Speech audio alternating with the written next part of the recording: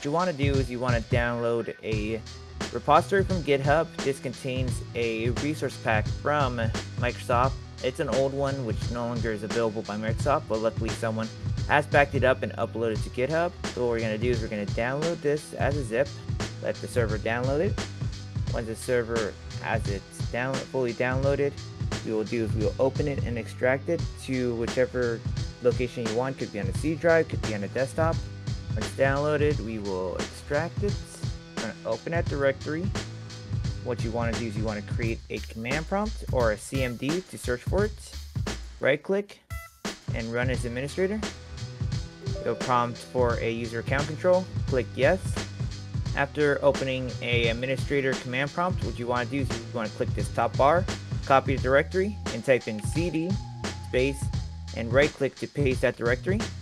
Once in that directory, what you want to do is you want to launch this application right here, instsrv, which I'm just going to copy the name to make it easier for me. And what you want to do is you want to create a name for the service, which for us we're going to call it FiveM Server 2 because we already have a server on here already. After that, you want to name a dummy file, which the dummy file is going to be this file right here, srv-any. So to define this, what we're going to do is we're going to copy the directory, which you can highlight this, right click the copy, right click paste, add a backslash, and what I'm going to do is I'm going to rename this so I can copy the whole file name. And to show the .exe parts, make sure that this second toggle right here under view is toggled. Right click to paste. After filling in all that information, click enter and it'll say service has been added. You want to do registry editor or regedit to search for it. Click yes. Once in here, what you want to do is you want to go into this path in registry. HKey local machine, system, control set 1, services, and these services are all alphabetical. You want to scroll down till you find the name of the service you created. For us, it's FiveM Server 2, and I'm going to take our previous server as an example to copy and paste what we did on our previous server. Just copy and paste the names as shown here. So we want to create a parameter file. To create that, we want to create a new key value and name it parameters.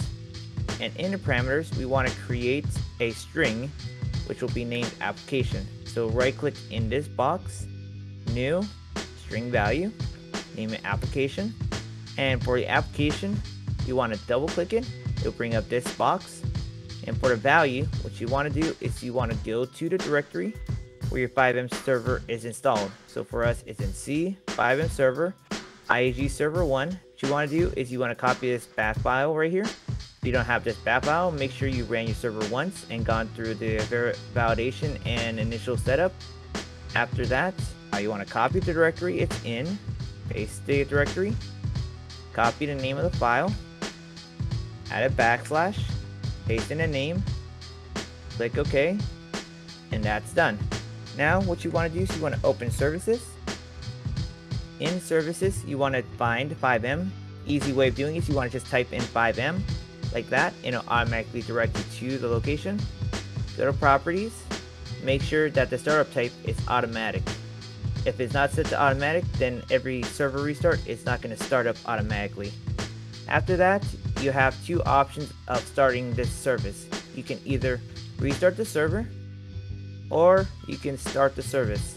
Another thing I would recommend for anyone that's running a FiveM server, just for extra layers security in case something happens, like, I don't know, unwanted code being executed, instead of giving it system level access, what I would do is I would create a user, which if you don't know, you can create it through, like, for example, control panel. You can go into accounts, go into here, and then what you can do is you want to manage other accounts. Then you can add a user, then you can fill in the information and create a user.